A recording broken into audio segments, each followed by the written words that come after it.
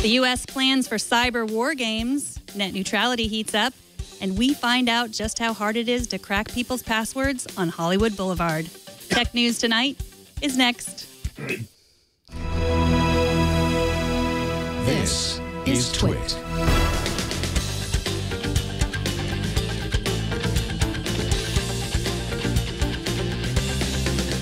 This is Tech News Tonight, episode 255 for Friday, January 16th, 2015. This episode of Tech News Tonight is brought to you by Squarespace. Creating and editing your website is easier than ever using their redesigned interface, Squarespace 7. With integrations from Getty Images, Google Apps, new templates, and more. Try the new Squarespace at squarespace.com and enter offer code TechNight at checkout to get 10% off.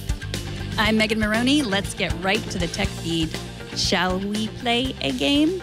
The US and UK are planning to conduct cyber war games. British Prime Minister David Cameron announced the games last night ahead of talks in Washington with President Obama today. The first planned attack will target the financial sector using the Bank of England, other commercial banks, the City of London, and Wall Street. The cyber war games will also test other critical national infrastructure. Britain's MI5 and the FBI will work together on this exercise. Mr. Cameron has said that cyber attacks are one of the big modern threats that we face.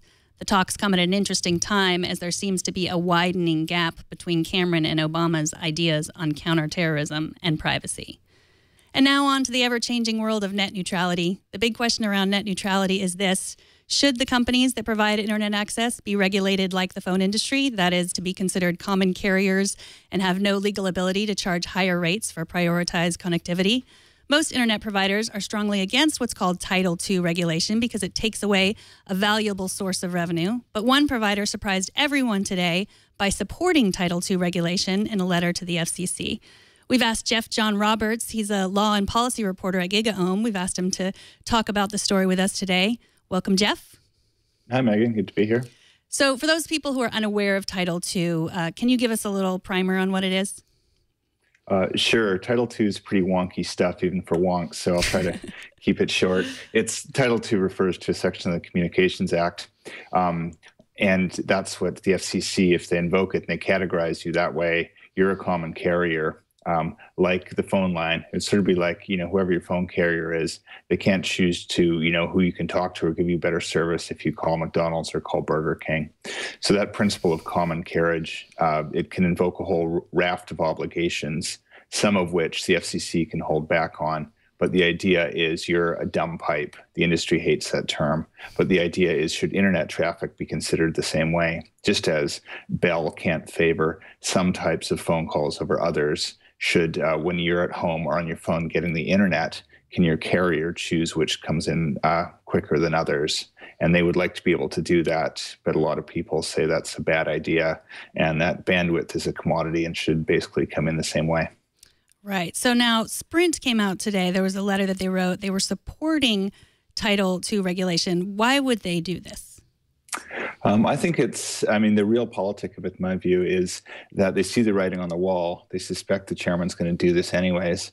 So why not get out in front of it? And they might have a little less to lose, too, compared to Verizon and Comcast, which have huge home internet businesses. Whereas Sprint, they're largely a mobile carrier, and these rules will also apply to mobile carriers as well. But my guess on it is they're figuring this is going to happen anyways. I don't think they love it, but why not make nice with Wheeler and the FCC, and perhaps with some consumers too. Right. So you said Verizon and AT&T are against it. They claim that true net neutrality would remove the incentive for investment in faster networks. Now, Sprint claims that they'll continue to invest regardless. Who do you think is right and who's wrong here? I think, when the proof's in the pudding, the last Spectrum auction, these companies are spending just billions of dollars to build out broadband infrastructure. So I think I don't want to say lying, but, well, they're lying if they say they're going to stop infrastructure if Title II goes into force. It does, however, threaten a promising new revenue stream for them, which is where they want to charge people on both sides. You pay at your home to get your internet to come in. What they want to do is also charge people like Netflix, too, to make sure it gets to you. And it's a lot of people, including GigaOM, thinks that's double dipping. But that's I think, where they smell the opportunity. And the FCC, if they do Title II, will cut that off. Right. So there was the issue with Netflix. Explain what happened. It was last fall, right, where they came out saying they were going to charge Netflix. What happened there? From Netflix's point of view, it's almost like blackmail. And a lot of consumers, suddenly their Netflix was going very slowly and it wasn't coming in. And pretty much Netflix had to pay the carriers, had to pay Comcast and Verizon so that their stream wasn't choked anymore. And those carriers say, well, Netflix, you're making all this internet stuff. You should pay for it. But I think a lot of people and consumer advocates say, wait a minute, I'm paying for this much internet. It's not up to Comcast or Verizon to choose which internet should come in faster or which websites should load faster. It should all be treated the same. So that's the crux of the issue. Right. And the FCC will vote on net neutrality rules on February 26th. Do you have a prediction on which way the vote will go? Wheeler is strongly suggested he's going to do Title II. The president has supported that. Wheeler has two other. There's 5 people who vote. There's Wheeler and 2 other Democrats, and it's a pretty safe bet they're going to vote together. The Republican commissioners will go against it. And you're right, the slated vote date is February, I believe, 26. But look for a lot of action maybe a month before that, because we'll start seeing their proposals leaked, and people will start trying to shape the narrative either way. Right. So now there was some other news today. Republicans in Congress, they came out with their draft legislation that supports that they claim to support net neutrality. One difference is the GOP plans to avoid Title II designation, as you were talking about. Now, are they really proposing net neutrality? No. I mean, it's you can't really have net neutrality without Title II, because this all started when the FCC tried to impose net neutrality without Title II. The D.C. Circuit Court 1 year ago today struck that down and said, if you want to do it this way, you better do it under Title II. And the thing the Republicans are proposing, no one's really had a chance to look at the details, but I'd be shocked if it actually was Title II, or if it was amounted to real net neutrality, which means treating all websites the same. And I think in this case, I mean, I'm not a partisan in it, but the president has said, well, what's the point then? And that's this bill is out. I think it might be sort of theatrics, because everyone knows very well that Obama will veto it if they pass it. And so it's I think this, for now at least, it's more for the stagecraft than the substance. Right. Well, thank you so much, Jeff. I know you're on the East Coast, so we will let you go. That's Jeff Roberts from GigaOM. What are you working on right now, Jeff? Oh my goodness, a whole lot of FCC stuff. And otherwise, preparing some dinner and writing about Taylor Swift was my last story of the week. Oh, yeah, I saw that. Time to sign off. That was a really interesting article about the Republicans using Taylor Swift's GIFs and not asking her permission, you presume? No, but it's a fair use. It's just, as an aside, it's sort of funny because copyright is something I write a lot about too. And when can you use clips without permission? And when should you get sued? And then lo and behold, this is the Speaker of the House's homepage. The official government homepage is covered with this Taylor Swift GIFs to make fun of Obama. So it seemed sort of a lighter thing to finish the week on. Right. Well, you can check out that story at GigaOM, right? And everything else that Jeff's been working on. Thanks so much for coming on, Jeff. Thanks so much, Megan. Take care. Have a good one. Bye now. Coming up, police arrest a suspected member of the Lizard Squad, and we show you the newest way to crack passwords. But first, this episode is brought to you by Squarespace.com. Squarespace recently launched the completely redesigned interface, Squarespace 7. Now it's even easier to create your own professional website or online portfolio. Here's why you'll love Squarespace. There's live editing on one screen, which means making changes is clearer and simpler with no more toggling to the preview mode. There are 14 new designs, giving you over 30 to choose from. Templates are designed for specific professions, so Squarespace has templates for musicians, artists, architects, restaurants, weddings, and e-commerce. You get access to Getty Images. For just $10 each, you can pick from thousands of professional Getty Images and use them on your site.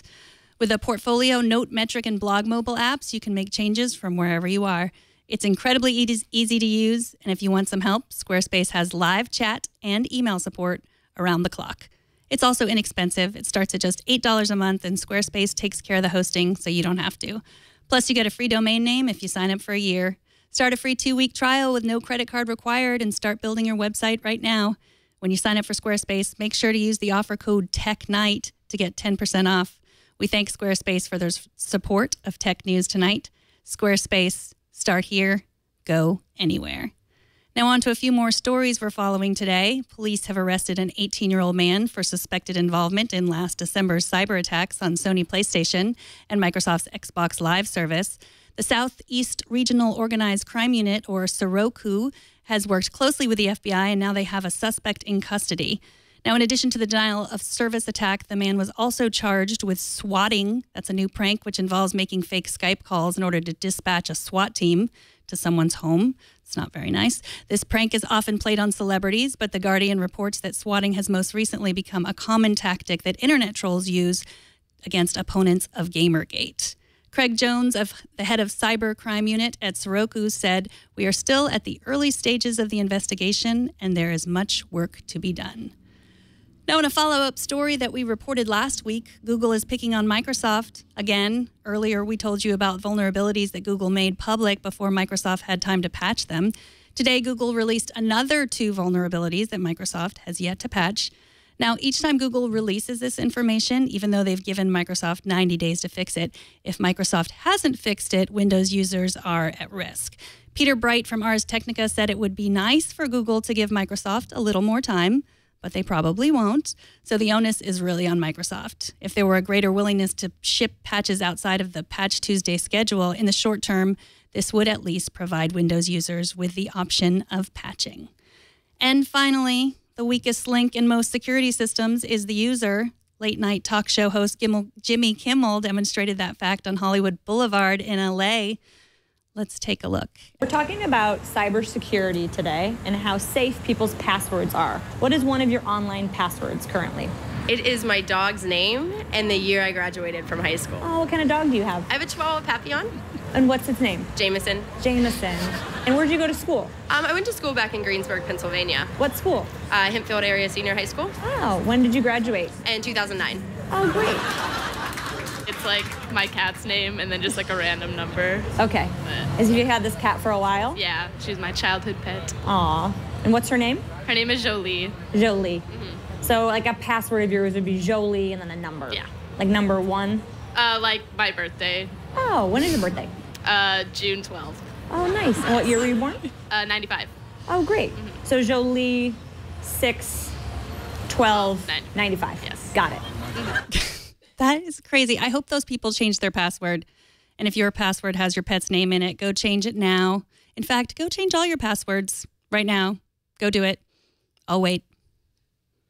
Actually, I'm not going to wait. That's it for this edition of Tech News Tonight. Subscribe to the show at twit.tv/TN2.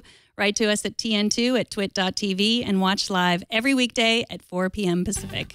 And don't miss our morning news program, Tech News Today, every weekday at 10 a.m. Pacific, 1 p.m. Eastern. I'm Megan Morrone. Thanks for watching. Go change your password right now.